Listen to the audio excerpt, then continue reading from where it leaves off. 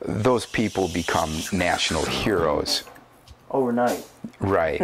You can see how young he looks in this card. You're listening to the ComingToAmericaBaseball.com podcast. And now, your host, Philip Riccobono. Hello, everyone, and welcome to the first ComingToAmericaBaseball.com podcast of 2015. It's been a while, but for good reason. I became a dad this year, so I don't have as much time to devote to you and to giving you baseball around the Pacific Rim. But I'm joined this week by a very good friend of mine who's gotten me my start here in Nagoya in living here and getting acclimated. Ladies and gentlemen, Mr. Paul Tanner. Paul, thanks for joining the podcast. Sure, it's a pleasure to be here. And like all guests, you receive a ComingToAmericaBaseball.com podcast t-shirt. Cool. Thank you, Wow. Paul. Yeah, thanks for coming on. Thanks very much. It's my pleasure. Well, we got a lot to talk about here. We're in the hometown of Ichiro Suzuki's high school. He grew up nearby Toyoyama, but he went to high school about 5 minutes from here. We'll talk about that, and also take a look at Paul's very interesting baseball card collection. He's got Japanese cards and American cards, MLB cards, and also we're also in the city where one of my favorite films, a cult classic, Mr. Baseball, was shot, and this man right here was on location, part of the movie. Did you get a credit at the end? No. Oh, well, what are you going to do? But he was there, and we'll talk about that and more on this week's ComingToAmericaBaseball.com podcast. Stay tuned. First thing we want to talk about here, Paul, 1992, a movie came out with Tom Selleck and the late, great Ken Takakura, who starred in a lot of Yakuza films. And Tom Selleck did have a baseball background. Mr. Baseball, shot right here in Nagoya. It opened my eyes to the cultural differences in baseball between America and the United States, and also cultural differences that you and I experience every day here, living in Japan as foreigners. But what do you remember about that movie, and what do you take away from that movie? I really enjoyed the movie. First, my part in the movie was very small. While they were filming some baseball scenes, I was on hand in the stands at the old Nagoya Stadium. And I had some opportunities to take part in a bar scene, and it just didn't fit into my schedule. What I found out, even though I was just an extra, one of many people in the stands, it took about 8 hours of time to film what was probably 2 or 3 minutes in the movie. Where were you exactly in the stands, and what did you see? I remember you telling me something about the baseballs. We perceived them to be hit out of the park, but it was a little bit different. Well, I saw Tom Selleck up at bat, and by the way, he is actually quite a good ball player. He's a Detroit Tigers fan, as am I, and he used to go to lots of Tiger games. For a while, they were calling him Magnum BP. He attended so many games and took batting practice around the major leagues. So he was a really good baseball player. But there were some scenes where he was required to hit home runs. So we saw him up to bat swinging, and of course watching from, I didn't have a script or anything in the outfield. A few scenes later, there's somebody standing in the middle of left field throwing baseballs out to the stands and telling everybody to clap and cheer. So the home run that he hit at that time was thrown by one of the staff members. Did you spot Ken Takakura there? I didn't see him. I don't think he was there for that part of the filming. Okay. Although I'm a big fan of his. One, he speaks English very well, and I first heard of him in a not the Yakuza movies, but another English language movie, Black Rain. Yes. Yeah, he was excellent. Right, Michael Douglas. Right, a right. classic. Andy Garcia. So you couldn't find any relics from the movie, but didn't they give you something? Oh, they got a T-shirt, lots of like bumper stickers and things like that.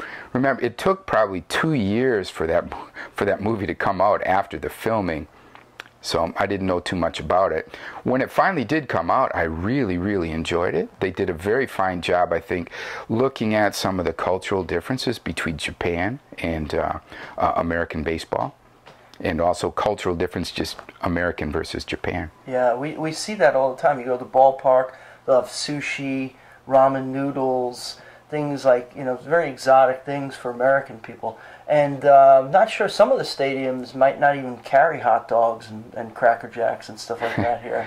It's pretty hard to find. You're more likely to find cup ramen than hot dogs. Your first game here, watching baseball in Japan in person in the stadium, what went through your mind? Were you surprised? Were you curious? What was it? A couple things hit me. One, the craziness of the people in the outfield, the bands, every inning with the cheerleaders, the bands playing a song, an approach song for every player. Pretty excited from that part of the stadium. But from where I was sitting, it was a little more calm and low-key. I think there's less drama when the game starts. Yeah. Compared with U.S., you got in Major League Baseball, you got the Star-Spangled Banner, and something about that tells you that the game has started. And it brings its own excitement. Seventh inning stretch. There's nothing quite like that here. Well, you got the balloons that they let off, which a lot of people joke around as sort of some double entendres there and whatnot. But yeah, that's an interesting thing. If you ever come to a game in Japan, people will release balloons all at the same time, and they fly up into. Then they drop. There's no helium, or maybe very little helium in them, but it's different. You got to come out here to the Pacific Rim and check it out. And they don't stop selling beer after the 7th inning, which is awesome. Yeah. So you can go all night long until the 12th inning, when they'll call it a draw. Right. Yeah. So tie game, so everybody can make it back and catch the train, the last train. Exactly, because the trains end by midnight. Around midnight. Yeah, last train. So you don't want to sleep in the stands. All right, when we come back, we're going to talk about Nagoya's most favorite baseball son, Ichiro Suzuki. Okay, welcome back. In this segment of the podcast, Paul is going to show you some of his baseball card collection. Some very, like I mentioned before, some very unique cards from Japan and MLB. Coming up now. Well, I got a whole slew of Ichiro cards. There used to be a shop, and after he went to the major leagues, I went in and bought what I could. And over the course of a year, before they finally all disappeared and I couldn't find them anymore, but I got these really cheaply. I think it shows a little bit about the evolution of Ichiro's career. One, okay, some things never change. That's a batting stance. This is a 99 card from Calby. So it's a 98 picture, the same stance he's used his whole career. Wow. Okay, when he first started... What did you pay for that card, Paul? Maybe $2 or $3. It's probably worth a little bit more than that. Say 200 yen. You ever get it appraised or? No. I not really considered that. When he first started off, Ichiro was a rookie in 1992, and he was kind of tiny. As a baseball player, he was undersized. Yeah. He was a great high school player. He hit over 500 for his career at Meiden here in Nagoya City, but he was drafted in the 4th round, and he was primarily a pitcher in high school. And one of the knocks against him, which his first manager also was critical of. Okay, here's Ichiro's first manager, Shozo Doi. he didn't like the leg kick that Ichiro had. Okay, and you can see they called it a pendulum. Large kick, okay, as he steps into the pitch. Okay, that's extremely common in Japanese baseball, less so in Major League Baseball.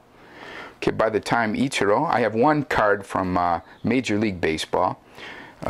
This is Ichiro, I think it's his rookie card, an early Topps card from his MLB career. You can see how much he shortened that stride. He modified that pendulum kick.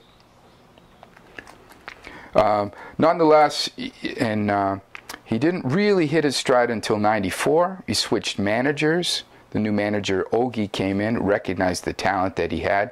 His first year, he said, or his first year as a full-time player was 1994, and he set a Japanese record for hits, 210 hits in a season. Won many MVPs here, I think 3. You can see how young he looks in this card. If we could go back a little bit, I just wanted to touch on a couple of things you said there. That he was undersized. To be exact, he was about 5'9", 124 pounds. That's what, 177 centimeters and 75 or 76 kilograms. No, 50. Oh, excuse me, 56 kilograms, and not really the ideal size for a pitcher. Not the prototype of, say, Hideki Matsui or some of the other players. They developed him into an outfielder as a pro, because in high school he was more or less recognized as a pitcher. He had a very good. He was a righty. Don't have the velo or anything like that, velocity, but a lot of people don't realize he developed into an outfielder pretty much as a professional. Mm-hmm. Yeah. And you mentioned something about we chatted earlier about him as a pro in Japan. Obviously we know he broke a lot of records. You all could look that up. All the records he broke here in Japan. But you said a real buzz started when he faced off against Major League talent. Major Leaguers came over here in, what was that, 1996? 1996 was the first time he participated in those, but I think the real awakening was maybe 1998 when the Major Leaguers came over. He stole 7 bases against them, had a great average, and everybody was saying, who is this guy? So there were a number of factors that made him the first position player in Major League Baseball. One, his skills and talents, but also he played for the Oryx, which was a struggling team. They couldn't afford him really, and they allowed him to be posted so they could get the payoff for him going to Major League Baseball. So there were a few factors that came into play there. All right, we got some more cards to look at. Well, I like this one, that fresh face. Right. And one of my favorite cards. This is Hideki Matsui. In 1995, he was MVP of the Central League. Yeah, that's 7 years before he came over. 8 years before he came over. And Ichiro was MVP of the Pacific League. Okay, on the back of the card, I don't know if you can see that very well, but there's a picture of the 2 MVPs, Ichiro and Matsui together. How about that? Yeah, we got a crystal clear shot of that one. Both those guys, they were rookies at the same time. Came up in a different way. There was a big splash, a lot bigger splash about Matsui because of his Koshien records and the home runs that he hit. Plus, probably number one thing, he played for the Giants. That's a guarantee of a lot of publicity. But Yankees of Japan. Yeah. Well, Ichiro was...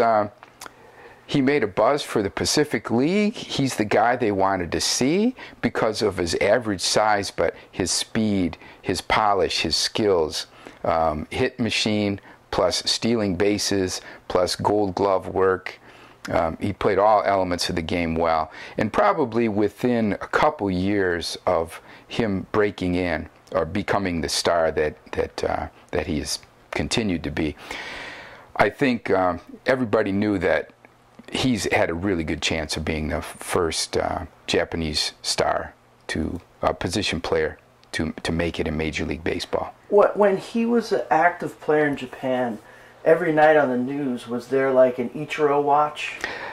He was extremely popular. Again, he's playing for a team that's, well, they became a power. They played in the Japan Series. They won one Japan Series while he was there, but traditionally they don't draw very well. They play a lot of their games in Nagoya rather than in Oryx.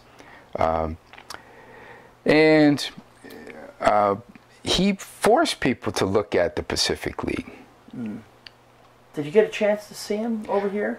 I didn't see him play here, unfortunately. I saw him play. I've seen him play many times in the States. Always have enjoyed it, except he kills my Detroit Tigers. Oh. What other cards we got there, Paul? Well, these are different cards throughout his career.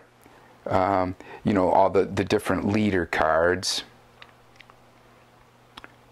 Or, okay, here's a dream matchup. I don't know if you remember him. This guy played for the Dodgers for a while. What's his name? Ishii. Mm-hmm. Pitcher. Yeah. A pretty good one. He had some good years for the Dodgers. Other various years of, league leaders. And plus his regular cards. Okay. MVP. This is 1996. Okay, and boy, he looks young there. Okay, and this is on the back of the card. Okay, there's a picture of the other MVP I talked about earlier, Hideki Matsui. Yeah. You don't see that in MLB, and Topps cards or... No, it's kind of unusual. Yeah. Okay, one of the other things, there was a baseball magazine. Okay, this is written in Japanese, but it's a Baseball Weekly.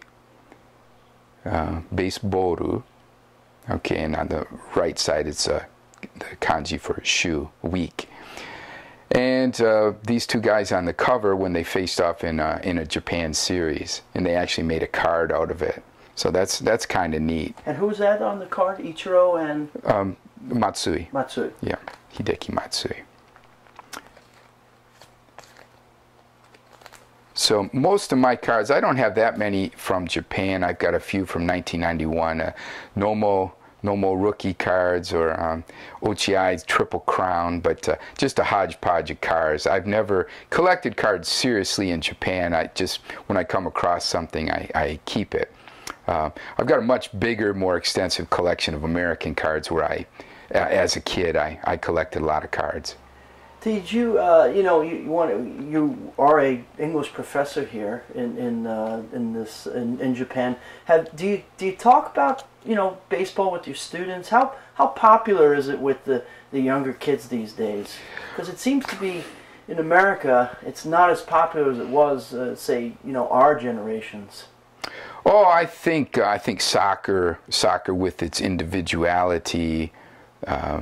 Soccer's surpassing baseball, but it's still tremendously popular. I mean, that Koshien, the high school tournament, everybody in Japan is focused in on that. They have a summer tournament during a national holiday time called Obon, and they have another spring tournament, and those people become national heroes. Overnight. Right.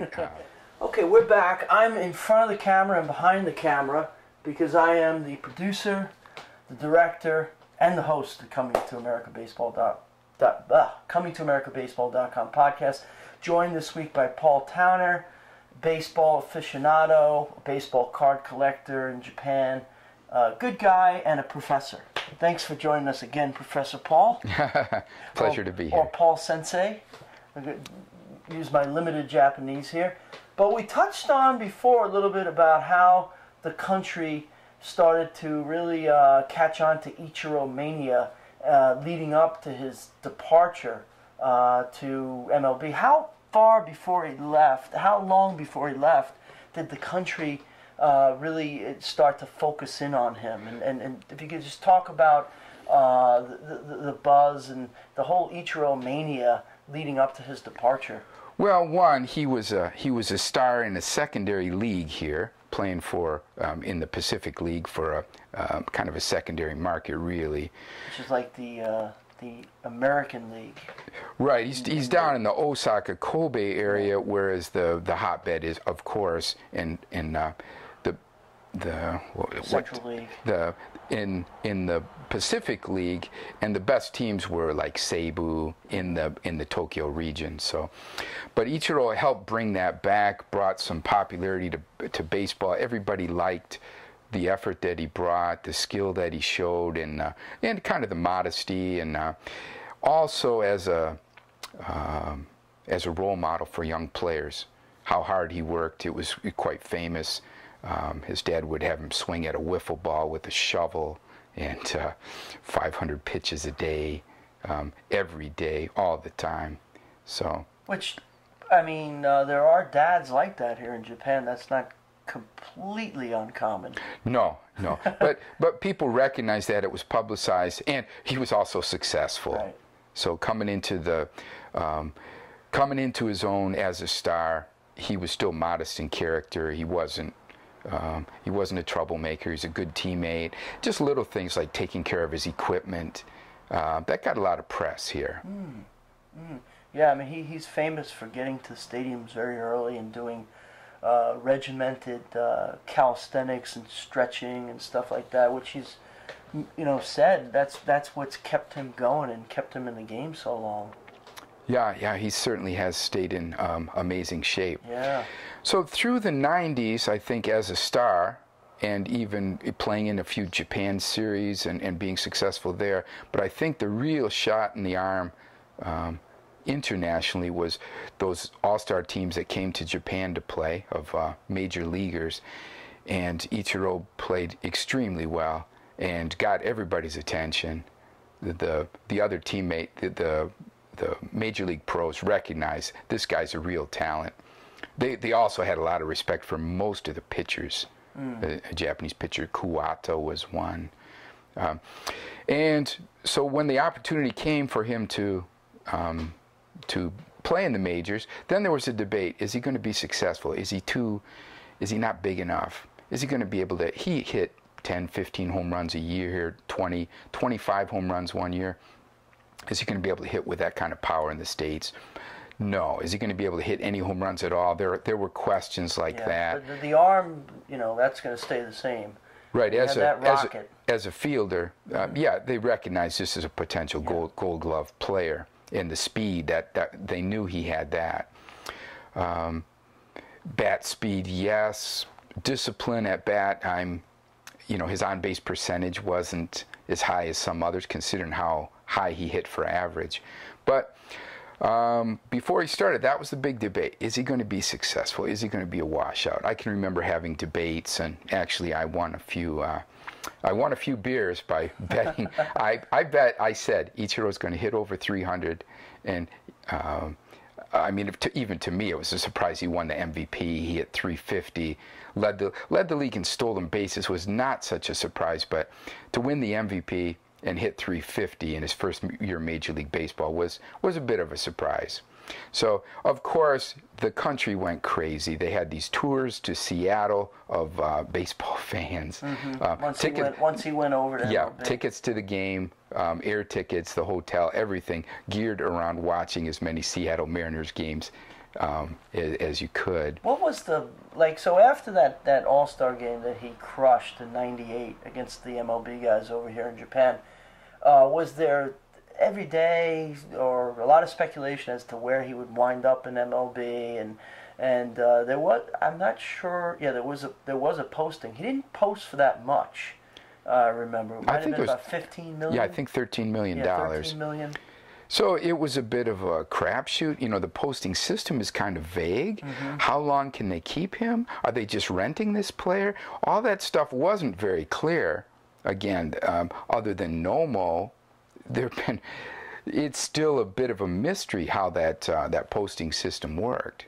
Yeah, and he was maybe the first one to get posted, or one of the first. I think Nomo was posted. Nomo retired. He found a loophole. Okay. Yeah, as well as Alfonso Soriano. Okay. Soriano, I believe it's Alfonso. He played for the Yankees. And the Cubs. Yeah. And those guys found a loophole and retired, but that was changed after that. The NPB, the Nippon Professional Baseball League, put an end to that, and then they created a posting system. Well, for foreign players like Soriano, they're coming over here on one-year contracts, so they're not locked in so much. So Cecil Fielder, Soriano was a 17 anomaly because he was actually, the Hiroshima Carp had him in their Dominican academy, so he was actually first played professionally in Japan. Mm-hmm. Yeah, which is he's kind of a rarity. So he can speak Japanese, Spanish, and English. Yeah. Pretty well. Yeah. Interesting guy. Well, Cecil Fielder played 1 year here. It's kind of a seasoning. He played for Toronto. Right. They didn't have room for him. They said, why don't you try a year in Japan where you can play every day? He had a real good year with, I think he played for the Tigers. Mm-hmm. Played for Hanshin, hit 39 home runs. Next year he's playing for the Detroit Tigers, and he hit 50. Yeah. So it was quite a seasoning. At that time, that helped make Japan more popular in the States. Legitimized. Yeah, keeping an eye on. Yeah. So by the time Matsui, after Ichiro came to the States, it opened the floodgates. People recognized, yes, the next person is going to be Hideki Matsui. Yeah, I remember seeing him in 2002 against Hanshin. His final year here, broke the game open in the 8th. He was more of a home run hitter in Japan, and then went to the States and became more of a doubles guy. Right. Well, he certainly had power. He had 50 1 year, his best year for the Giants. Right. So, all right, a couple cards I wanted to touch on here is the managers' cards, and one was Bobby Valentine. You want to talk about this card a little bit? And Bobby was kind of legendary here in Japan, known as Bubby, right? Yeah. With the Chiba Lotte Marines. Took them to the NPB championship and won it back in, well, we'll check the year on that, but it's going on maybe 10 years now.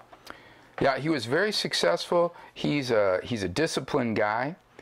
He was a manager for the Mets, took them to the World Series. Mm-hmm. This card is his, I think it's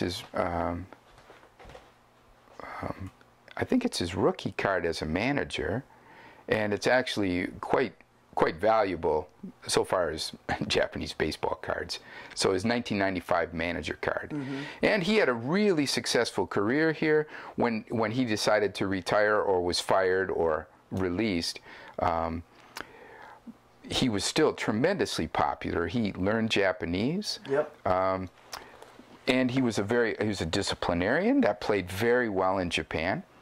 Didn't work so well his last stint as a major league manager in Boston. He was disastrous, but nonetheless, separating the U.S. from Japan, he was an extremely popular, successful foreign manager in Japanese baseball. And he still comes back. He's kind of an ambassador for American baseball. Yeah. Oh, he's a celebrity, commenting on the players. Mm-hmm. He does some scouting. Yep. And he always speaks very highly of Japanese baseball in the States. Sure. Okay, let's take a break, and then we'll come back and close out with Sadaharu O. Okay, welcome back. In our last segment here today, man, the time went so fast, Paul. It's so much to talk about. We didn't cover everything. I'd like to, before we even end the podcast, invite you back for another one and talk more about this. And you said about 5 minutes from here is Ichiro's old high school. Maybe we can take the camera over there and show the folks what the field looks like. Sure. I'd like to do that. It's not very far away. All right. So in the last segment here, we want to talk about the great home run hitters of all time in Major League Baseball and Japan. What do you got here? Well, I want to show off some of my prized baseball cards. Great home run hitters in my humble opinion. One, Ted Williams, splendid splinter, 521 home runs for the Boston Red Sox. Okay, and a personal favorite. You know, he may come back and hit home runs again. His body is frozen. Right, there's some problems with his family about that business. Yeah, so you never know. We may see him again. Yeah. Maybe he'll play in Japan this time. Yeah. Another great home run hitter is Mickey Mantle. Okay, playing for the New York Yankees, a switch hitter. A lot of tape measure home runs. If you just hold that up there. Nice. Okay, and this is one of the prizes in my collection, a 1961 Topps Mickey Mantle. Okay, a third person, Willie Mays. Okay, Willie Mays, San Francisco Giants the New York Giants, San Francisco Giants, and finished up his career with the New York Mets. 660 home runs. Who's that with him there? The NL hitting king in the bottom. Okay, NL hitting king. Richie Ashburn. Richie Ashburn. Okay, one of your Phillies. There you go. Power hitting guy, Hall of Famer. And then at the top there, you got him with Harmon Killebrew, Mays, and Mantle. That's right. That was taken must have been at the '67 All-Star game. Yeah. So, okay, and a third home run hitter. Okay, one of the great ones is Sadaharu. Wow, what card is that? That's kind of a plain card. I don't see any writing on the front of or any. Yeah, it's a real simple one. It looks like an in-action photo. Mm-hmm. This is from 1978, and it's a Karubi. Okay, and it wasn't until the 90s, really, that Japan publicized their baseball cards as separate entities. Karubi, these were inserts in packages of potato chips. Wow, can we see the back of that one? So it's kind of like a Cracker Jack type of thing. That's right. And Karubi they still make them, but now they have BBM. Mm-hmm. And it's much more slick, professional, you know, on the level with Topps and Topps, Bowman, Donruss. Let's talk about Sadaharu again here. Not only is a home run hitter, where his single season record was broken by Coco Ballantine a few years ago, back in 2013, and that was interesting because it kind of showed that Japan became a little bit more, a lot of people say, accepting of the foreign players, because in 1985 Randy Bass was up for that record. He was close to beating the single season record, and there was a little bit of controversy there. Well, he is he's part of the winningest teams ever. They call them the V9. Every year winning the championship, and he was the star home run hitter, RBIs. Him and Nagashima, they both came into the league at the same time, 1959. He played forever, long enough to hit 868 home runs. And by the time he left, everybody loved this guy. He's just a cultural icon. So for some foreign player, Randy Bass, Tuffy Rhodes, there were a few people who approached that record. Yeah, Bass was walked.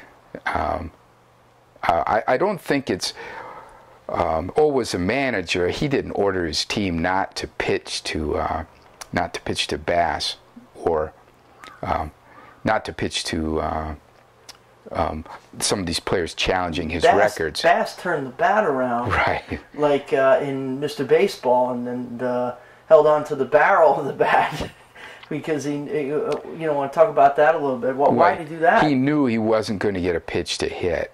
So Randy Bass, probably in 2 years, 1985, 1986, probably the most dominant baseball player possibly ever in Japan.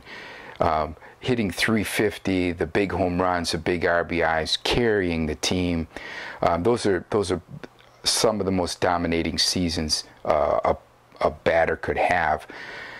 And unfortunately, it's a little bit tainted by all the walks he got at the end of the year when he was challenging that. He ended up with 55 home runs, one shy of O's record. Was it What year did you arrive in Japan? I arrived in Japan in 1987. Okay, so right after that you arrived. So you've been here, 30 years almost, last 3 decades. Has it changed a little bit in terms of acceptance for foreigners, or just feeling more part of Japan? I mean, I know we'll probably, as foreigners, will never feel completely Japanese. We're just not from here. But how has it changed as a foreigner? I mean, I first came here in 2002. But you've been here a lot longer, so I want to hear your opinion on it. Well, as far as for Japanese baseball, I think Robert Whiting says it very well in You've Got to Have Wa. Now, he wrote that in the early 90s. People like Leron Lee that he's interviewing, or some of the misfits of on the Japanese side, he profiles that really well.